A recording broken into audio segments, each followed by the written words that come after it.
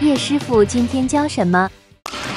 羽球挥拍瞬间发出清脆声响，一个腾空杀球让对手措手不及。但想要像球后戴资颖靠利落杀球过关斩将，可要注意，万一技术不够纯熟，恐怕杀球不成反伤人。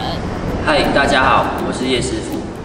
羽毛球是所有球类运动项目中球速最快的项目，所以当被羽毛球击中眼睛时，所造成的伤害也非常大。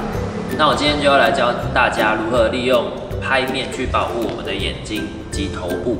以下先看一个最近国际赛的案例，他被击中眼睛后，最后他是退赛的，所以球友们务必保护自己的头部及眼睛，这是非常重要的。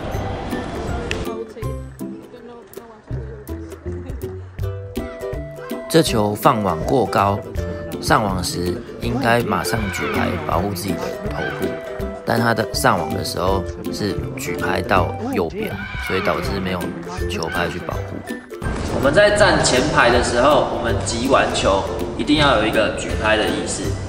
它有2个好处，第一个可以是直接回对方的球，第二个它可以保护我们的眼睛及头部。